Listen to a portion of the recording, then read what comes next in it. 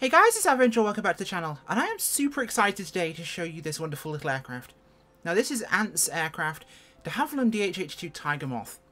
Yes, the beauty of the Tigermoth. Phenomenal aircraft. From the 1930s, a British biplane designed by Geoffrey de Havilland, built by the DeHaviland Aircraft Company. It was used by the RAF as a primary trainer.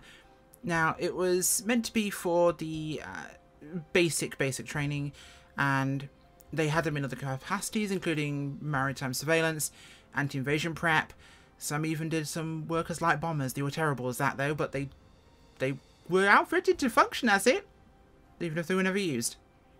Now, they were used by the RAF into the 50s when they were replaced by the Chipmunk, and they've mostly entered civilian operation, and there are a lot of them still flying around today. Now, this aircraft is a biplane. It has no actual brakes, there's no starter. The control stick is basically just a stick. This is a flying goggles and flying helmet and scarf job, and I am very, very happy to see this enter the sim. When Ant released his first aircraft for 2020, I was super excited to see this come to the sim. A wonderful aircraft. It responds incredibly well to control inputs, it's easy to fly, the wings are incredibly forgiving, and it stalls as low as 25 knots with power. It's benign in all conditions like stalling and spinning. This is some first yaw, which requires input quite a fair amount, but it has really good, easy to fly characteristics, but it's hard to fly well, which is the hallmark of a good trainer. Now, this aircraft is equipped, I believe, and I could be incorrect with this one, with a Gypsy major engine, a 4-cylinder air-cooled inverted inline piston, 130 horsepower or 97 kilowatts of power, with a 2-blade fixed pitch propeller. Now she has a cruise speed of, hold on to your horses here, 58 knots, a maximum speed of 95 knots, and a range of about 260 nautical miles. She can get to about 13,000 feet. That will take a long time. And she could carry 8 20-pound bombs. Not kidding. That's a real thing. Without further ado, as the sim decides it wants to choke all the time, we're seeing things clicking. Don't worry, I will show you why that is in a second. So, what do we have? I've got my controller. Why am I using my keyboard? A beautifully constructed model, and we'll take a look at the other options we have in a moment. And some of these features here will be very useful for us in a second. You'll see why. Because we have to prime and start this thing outside the aircraft. Welcome to 1930s design influence. Not just influence, design. Ooh, bolts. Beautiful ribbing there on the wings. Ribbed for every aviator's pleasure, in this case. Now, I had put my custom tail number on this one as G Cuppa, but apparently it's not showing on the livery, so you won't get your custom livery showing. It does, however, have in the tablet functions on board the ability to use nav, or COM1, COM2, and transponder. So you can fly it on VATSIM. Ooh, hello. What was that? Ah, yes, the pitot. Delightful. Let's go in the cockpit and take a look. Of course, huge pile of liveries here, as you can see, and they are very, very much busy. Okay. So things are behaving themselves somewhere in the cockpit. I'm not sure why this is flying around. It's to do with having a particular switch set in my aircraft. I'm not sure what that is, but we will find out. It's to do with... which one of them is it? It's an avionics switch. It's using that map to the background, and I'm not sure why. Could you behave yourself? We'll be right back, actually. I'm sure it's one of the switches I actually have set here, so we'll be right back. Okay, so after much fussing, it turns out that having various things mapped to avionics buttons in the sim doesn't agree hugely with this aircraft. And of course, we have the option for the area GPS here, of course, which is lovely to have. How do I go back on you? There we go, map, that's easy mode. Aircraft offers numerous modes in regards to that, which is useful. Now, of course, we have a tablet functionality here, and this is the cool part. So we have hide, show. Oh god, don't show that, exterior only, which gives us 2 other pilots. Do we get other options there? So smart will show versus interior or exterior. Oh, that's the GPS. I'm being extremely stupid. So that will show it depending on where you're sitting, basically. So whichever seat you end up going into, it'll appear. Now, we can open the doors with the lever or with a button here. Now we've got the other doors on the other side of the aircraft, of course. It has these latched door sections on the side. Now we have airspeed to display for us. In fact, if we look here, we can change the front and rear altimeter type to modern or retro. Height, modern, different variations there. Rear airspeed, modern in knots. We've got vintage knots. We've got vintage miles an hour. We have modern knots. Really useful options. So we can change our windshields from clean to dirty. We'll leave it dirty for the day. Persistent auto fuel, we can have that turned on. Mouse zones for the front cockpit we can do. We can do rolling resistance in terms of on the ground. We'll go for normal. Engine realism, we'll leave as normal. I don't want to blow the plane up today. We are, however, going to start her properly, though. So, cool little preferences here. Now we have other pages as well, including exterior preferences. So, hiding and showing pitot covers, we'll put those on for now. Pilot type English, Australian. Ooh, must be Australian today. I'm going to annoy a lot of people with this accent because it's terrible. We can even put a wheel on the back if we want to. Got an English Venturi, we've got an Australian Venturi. Windy airspeed gauge. Sure, let's have one of those on. Let's have some straps on the oil tank. Dear God, I'm not doing that again. Wheel cover outer. Let's take that off. Wheel cover inner, take that off. Air intake. Ooh, we'll go for, ooh, modern. Propeller edge on. Prop, useful to have on. Engine doors. Top cover. Oh, hello.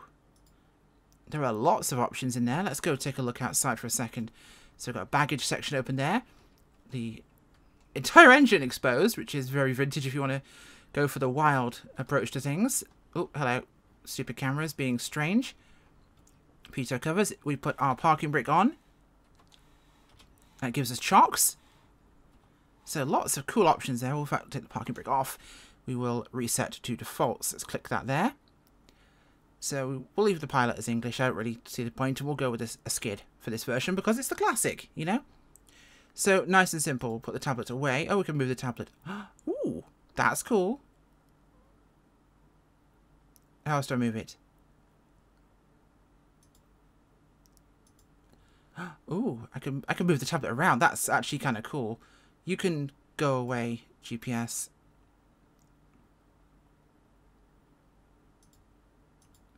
We'll turn that off in a second. What else do we have here? We have engine start modes. We have quick starts. We have wheel chocks. Linked magnetos. Fuel cutoff. We will go through all these in just a moment, but there are some other options to take a look at. Now, here's the autopilot. It's basically someone holding a stick for you.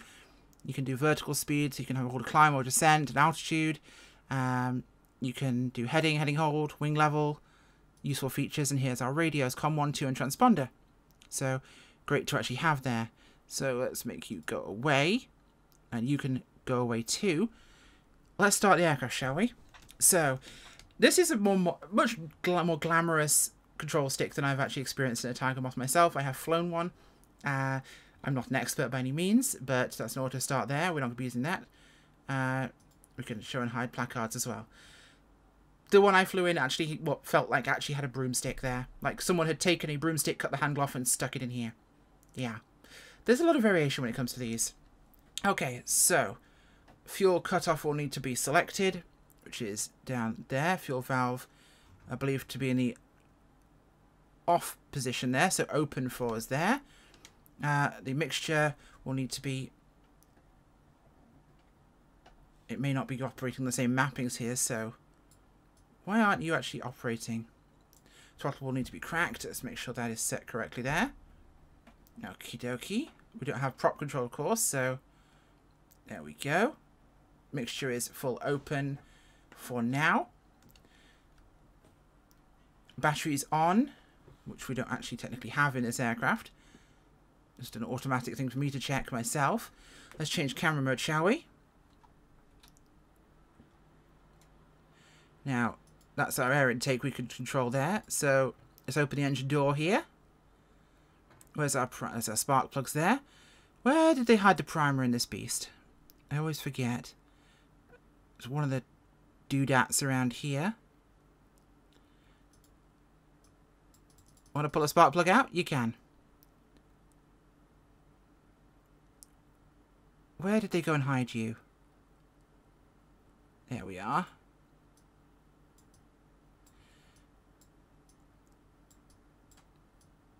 Oh, we could even turn the propeller off. That's a wonderful little feature there.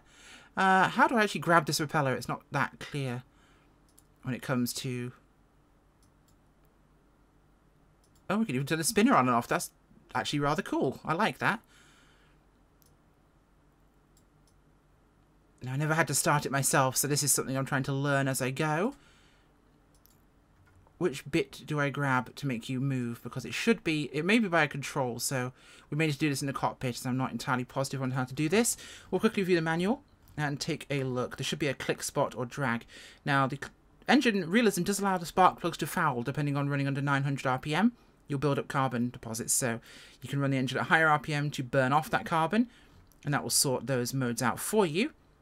I want to do this properly as it's a full simulation of the aircraft, which is lovely to actually have as a feature. So the carb is primed, which we have. Manually pulling the propeller. Well, how do I do that? Two-man procedure, obviously ground crew priming the engine and managing, obviously with magnetos to be set there. Pulling the prop through clockwise, standing in front of the prop. Okay, so... Aha. There we go. Oh, that's... Now, the real aircraft will not respond to brakes, but the sim one does because flight simulator. It's, that engine sound is glorious. How do I latch you again? Oh, click the door. There we go. This is a lovely little feature here. My gosh, that's fun. Okay. Right, we're ready to depart, I think. So let's take her out for a spin here. Now, you have to be a little bit on your toes when it comes to the Tigermoth, because they're quite a interesting aircraft. And I'm going to have to get pushed back here by ground crew, so while we do that, I'll talk to you about the auto slats. Now, they're on the top of the wing. They can help control ground speed or controllability of the wing at lower air speeds. In this, we have modelling for flaps up will lock them. Flaps down unlocks them.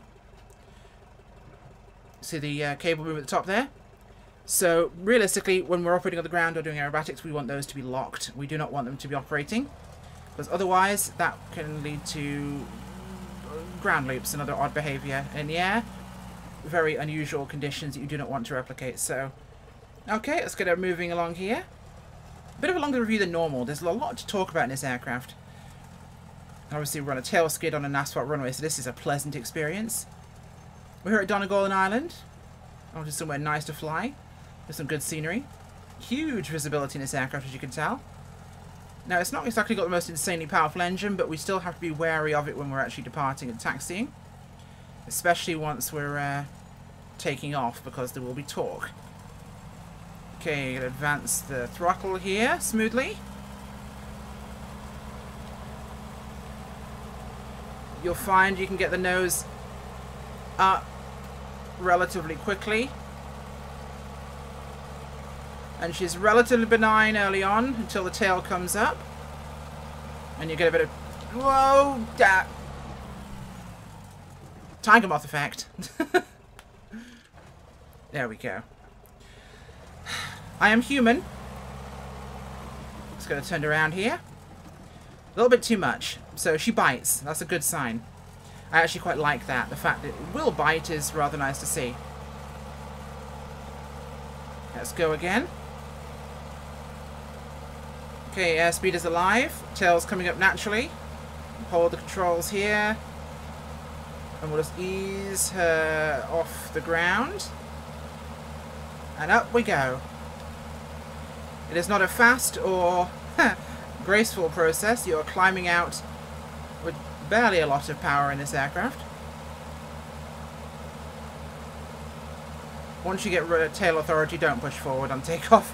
Turns out it's a lot closer to how the Tigermoth should behave in real life. It will come off the ground of her own accord.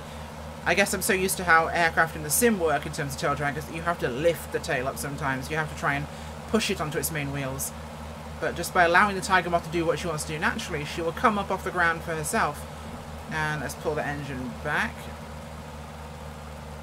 Again, not a fast aircraft by any stretch of the imagination, but a delightfully elegant one. She is not quick. but she is enjoyable. So this is the dirty glass, by the way, and even then it's not too bad. I quite like it. Now those auto slats can be unlocked at this point, leaving those open to actually deploy as we slow down. If we were doing aerobatics, we'd lock those. It does look so weird to actually see a control stick that's metal with an actual rubber grip on there. When I said the one I flew had a broomstick, I literally mean had a broomstick. It was just wood with a little rounded end on it. There's nothing more complicated to this aircraft than that. It's a truly visceral stick and rudder experience. You are essentially strapping on the Tigermoth and going flying. We're looking at about 50 knots right now, which is good for us. You don't want to make any sudden control moves in this aircraft. It will not like them. There's often a lot of stick pressure going on with the aircraft and how she wants to behave. That's of course our auto slats lock there. Not very complicated in the slightest. We do have trim. It's literally a push-pull situation, so we can actually trim the aircraft, take some pressure off the stick, but it's very manual flight related. I was hoping that was actually modelled in there. So, everything working nice as intended. Insanely good visibility, but it's very windy. If anything, the sound's right. It has that real rattle can sound to it. The one thing I'm missing here is there's not as much wind noise as I actually would like to hear. It should be a lot louder in the cockpit here. It's definitely one where you yell at the other person in the aircraft. There's Donegal off to our side. Look at how fast we're going at a whopping 50 knots. God, this is lovely. Now that's not something that the one I flew in had, the compass arrangement on here. It's nice to see it represented in the aircraft as a vintage piece of equipment. We can actually turn the placards off that we don't want to see. Nice to see that though. But we have our stall speeds there. Definitely slower than 40 knots. Climb at 58 and cruise at 75. That's optimistic, I would say. We are getting up to about 60 here, which is about what I'd actually expect of the aircraft. Looking good. So we're flying downwind here at Donegal. We'll turn around, we'll bring her in for a landing. It's very sedate for that. Now, when you are operating an aircraft like this, you let the plane fly itself to an extent. You are controlling it, but you are guiding it where it wants to go. You don't really force an aircraft like this to go in a certain direction. Now, she will, obviously, but you're barely dealing with an aircraft design that's much beyond the dawn of flight here. It's the 30s, yes, but given that we really only had our first serious aircraft around the First World War, there's a lot of similarities here between that kind of aircraft and this. A lot of it is very much raw aviating, which does give a really beautiful experience. And compared this to the Lionheart Youngman, Booker Youngman, the 131, this is a much nicer simulation, much more rich in terms of features, much more interesting in terms of what you've got. Way more options in terms of visibilities, customization, liveries. It's a better visibility from the aircraft and the cockpit. I must say that's much more enjoyable. Speaking of which, there's Donegal. We're on the downwind here, so we'll pull the power back here and start to descend. Drop it down a little bit here. I believe that's the golf course down there. Okay. It gets pretty quiet when you pull the power back on this aircraft. Yeah, that panel just above the pilot's head there is where one of the fuel tanks is. Now, obviously, you don't stop this by cutting off the fuel because there's quite a lot of fuel in the line from all the way up there down to the engine. See the hose there? Yeah. Got quite a while of fuel. Idling about a minute of fuel, maybe 15 seconds of full power. So you would basically turn off the magnetos. So we'd stop the engine. Okay. Look how slow we're flying now. We're basically hovering. Those auto slats will be in effect. Okay. So much more room here. At this speed, you could afford to fly a circuit much tighter than you can in any other aircraft. Now, landing is going to be one of those situations of awareness. You are quite far back in the aft cockpit. You need to look out the side. You need to be able to slip it in for a landing so you can see. There are different components to play with here because you're dealing with a much lighter, smaller aircraft. And restricted visibility, especially with someone in front of you here. We're so used to looking forward over the nose, that's not really something you can afford to do. Now, you will be landing this in a 3-point. So, let's bring her around here.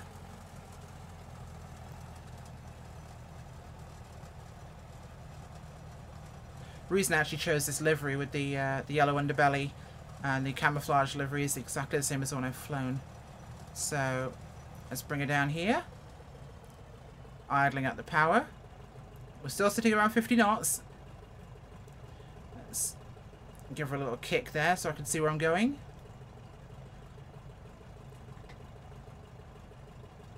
There we go.